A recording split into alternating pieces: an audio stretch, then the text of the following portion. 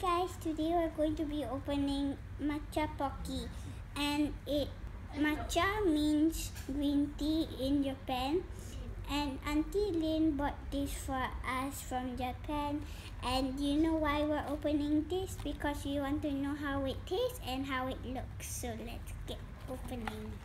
So I opened it. Let's pick this one. Sit up. Open it.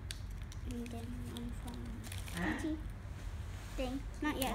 Don't eat it yet. Thank you. Now we're gonna try these ones. Ready, steady, go. It tastes like green tea. Yeah, because it is green tea. I don't like green tea. That's good. And the chocolate is really soft. Just how I like it. Thank you, Teacher Lynn. Bye-bye.